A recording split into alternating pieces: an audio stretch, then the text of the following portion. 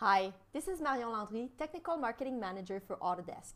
This is a three-part video on depth of field. For the second part, I want to show you how to use depth of field for a still image, but using ray trace rendering. Now that you know how to use depth of field per shot, we're going to turn on to ray tracing, and you will notice that the coherence between hardware rendering and ray tracing differs slightly in terms of the depth of field settings. So right now I'm using the close-up view, and which I've already adjusted under hardware rendering, and the minute I turn into ray trace, well, the depth of field is not the same. It doesn't seem to be as blurry as the hardware rendering was giving me. So I'm going to basically have to readjust slightly my depth of field. So I'm going to make sure that I'm still focusing on the closer bench to me by changing the center of interest.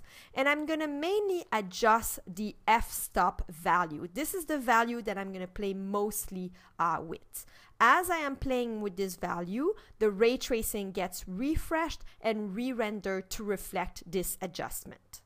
You'll notice that as the depth of field increases, you'll notice the fuzziness in the background elements. So even though the ray trace is not as refined, you start noticing the fuzziness, the early stage of the blurriness of your rendering. So you can readjust and you don't have to wait all the way for the refinement of the image as you start to get early representation of your depth of field within your ray trace image. What I'm going to suggest next is to save an image so you can compare it with the hardware renderer in the viewport. So I'm going to hit the save button within the ray tracing status menu and save a test rendering result to be able to compare it.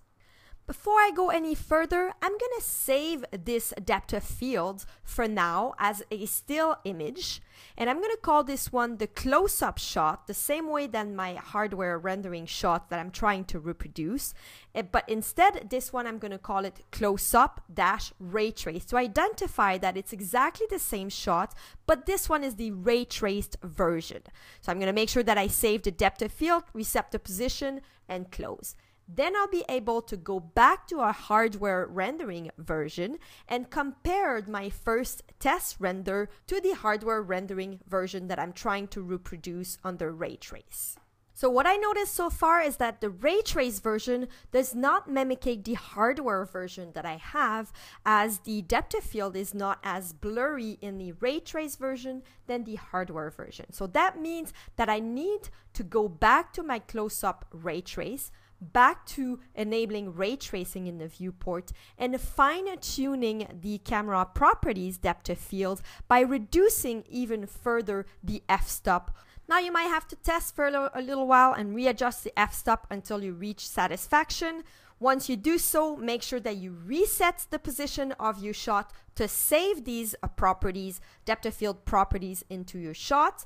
Finally, save your image, go back to hardware rendering where you have the original close-up shot, and look at your final image as a comparison. And once you have found something that is comparable, then you know that you have reached the proper setting for ray tracing. So unfortunately, the ray tracing property might slightly varied from the hardware rendering, so you'll have to test it until you get used to it. And once you're used to it, you know exactly how to adjust your setting plus or minus, and it'll go faster from there.